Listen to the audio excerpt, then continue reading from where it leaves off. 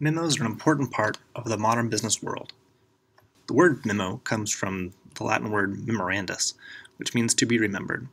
There are three basic kinds of memos. One is informational memos. These are memos to explain a policy or a decision that's been made. Two are instructional memos. These are often used to outline a new process. And the third type of memo are decision memos.